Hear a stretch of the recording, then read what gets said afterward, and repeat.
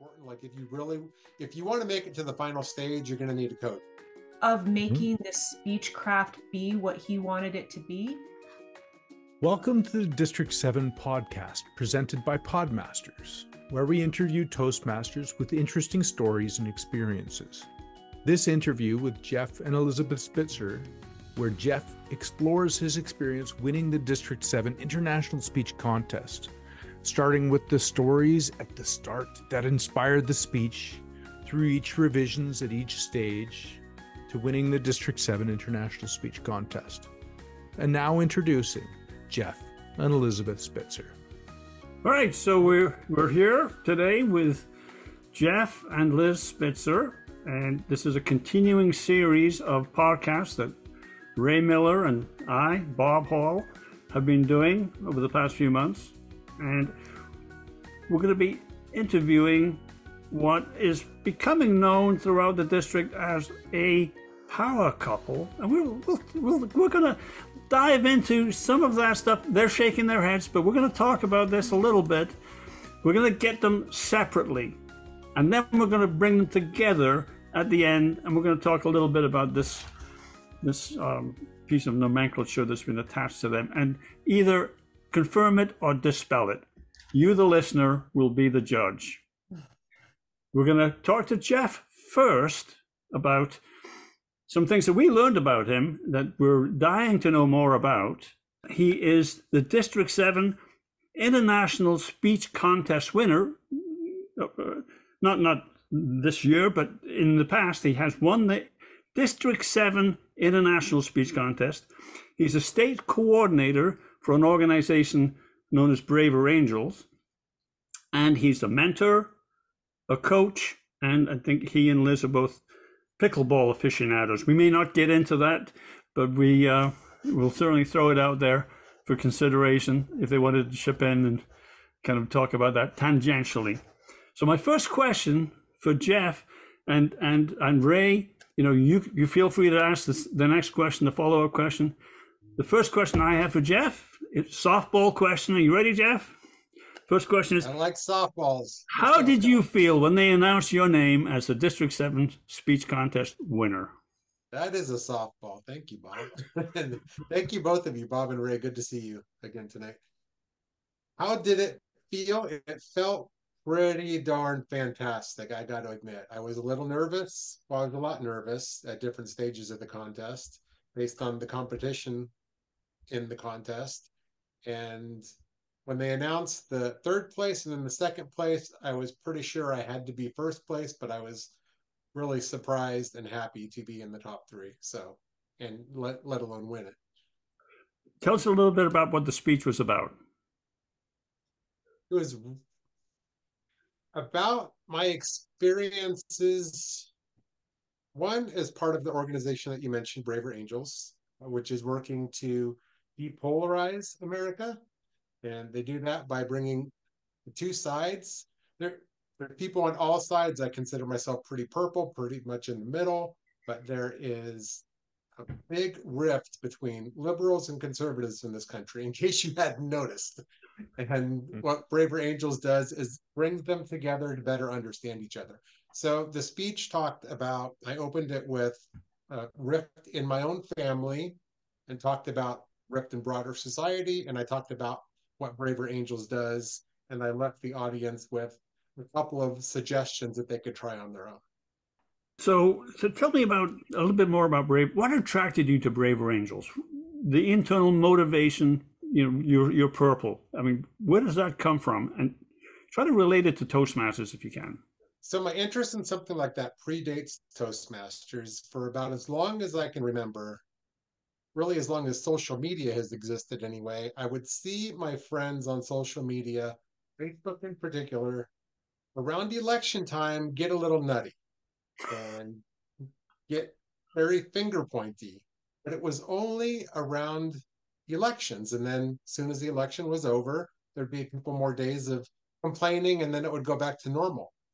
But after around 2016, it was all the time. Right? It wasn't just around an election, it was all year long, and it would drive me bananas. And You would see it in the news, you would see it on social media, you could even see it in your community, depending on how plugged in you are. And I had told Liz at the time, probably 2018 or so, I was like, we got to do something about this because we're both coaches. Like, we got to do something. And she was like, I want no part of that. She's like, you can figure that out. I want no part of it. It wasn't until the tumultuous summer of 2020, if anyone remembers, between COVID ravaging the country or the world, between the killing of George Floyd and all the protests and the unrest around that. And things just ratcheted up even more. Things got uglier online. Things got uglier in our communities. And that pushed me off the sidelines. I wanted to get involved. I wanted to do something. I wanted to contribute in a way where I could leverage the skills that I have and bring those to the table. And as a coach, as Toastmaster, as somebody who can help bring people together. So what I had long seen as the core of many of our issues is that we don't talk to each other anymore. We don't get to know each other. We don't understand each other. We just hide behind screens and point fingers. Everything is somebody else's fault. And until we bring people together to better understand each other, we're not going to solve anything. So I went specifically looking for organizations that focused on bridging divides by bringing people together to have dialogue. I found several organizations that do so. If anybody's curious about the other organizations I found, I'm happy to send a list. The Braver Angels really spoke to me. They were speaking directly about the main issue that I wanted to address, which was the political divide. And so I jumped right in. It was summer of 2020. It was perfect timing because they really needed someone who could help bring things online since they couldn't meet in person anymore. And I've been involved ever since. So this speech obviously resonated with all the judges at the speech contest, and you explained it in a way that would resonate with people. I mean, you could easily get into this headbutting mindset. Somebody says, "Oh, I'm blue, I'm staunch blue, I'm staunch red." You were able to bridge that divide with your speech. That takes some skill to do that. That's not easy to do. And you did it in a way that won a speech contest. I mean, that's extremely, extremely impressive. I can't tell you how much I'm impressed with that. Thank you. Toastmasters has a module conflict management. Mm-hmm. And so we do teach these principles in Toastmasters, how to manage conflict. What are your thoughts about taking this message, this conflict management? Because we have conflict within Toastmasters clubs, between club officers, between district officers. Anywhere you have people, you're going to find conflict. You do. That's right. That's right. It's not just a political conflict. There are interpersonal conflicts. You got a message for District 7 Toastmasters on how to do a better job of conflict management? Do I have a message for them? Yes. Boy, I'm no conflict resolution specialist. I just want to bring people together to talk. But I would say that's the biggest thing is what I see in a lot of conflicts, especially politically and in other organizations at work, is we tend to make assumptions about the other person's intentions. Okay. So we jump to conclusions in our own mind without actually talking to somebody to find out what's bringing them to their decision or whatever it is that they're bringing to the table that's in conflict. And if we could just get more curious rather than say, no, I don't want to do it that way. I want to do it this way, or that way is wrong. This way is better. Ask more questions, get more curious, find out what it is they're trying to address, what it is what their experiences are that brought them to that suggestion or that opinion. And once you get behind it, like understand what's behind it, then you can actually start to make progress because you understand where they're coming from and you might be able to help them see why they're wrong. That's a joke. No, but you might be able to, that was totally a joke. Never would say that. But you might be able to like once you understand where they're coming from, you can help position your solution in a way that addresses their concerns and for start to move forward. That is great advice. We got to get this message out to Toastmasters in general, because oftentimes clubs fold over the silliest of little things because people are talking past each other. They're not listening to each other. Ray, I I have a couple of see you questions. scratching your chin there. You got a I've been follow-up scratching question? my chin, and I have all kinds of questions because I wanted to talk about a bunch of other things too. My curiosity, Jeff. I mean, I really like the Braver Angels, the mission behind it. But what I'm actually really curious of is the metamorphosis, the construction of your speech. Like what level, like at what point in the contest cycle did you start preparing or putting together this speech? Like, what was your first initial draft, your first idea there? I think I went through 7 iterations of that speech by the time I got to district. And the original version that I gave, the first time I gave it in my home club, not in the contest, but just for practice. And I got a lot of feedback that I was surprised by, because my original opening for my speech was not about family conflict. That was in the speech, but it was later on in the speech. My original opening to the speech was a dialogue. I had a red hat and a blue hat, and I was playing dialogue. I would put the blue hat on and insult the red person, and I would put the red hat on and insult the blue person. And I thought that was really clever, and I thought it was really fun. And Liz is shaking her head because it made her cringe, and apparently it made a lot of other folks in the club cringe. And they said, "You're going to offend people with that. You can't open your speech that way." And so that was very good advice.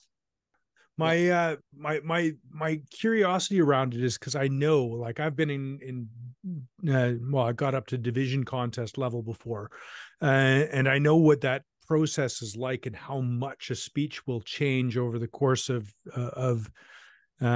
while you're doing it. So I'm curious, from the first time you did it, when you got all the red hat and the blue hat and the feedback for the head shaky, bad feedback for it, or perhaps actually good feedback for it.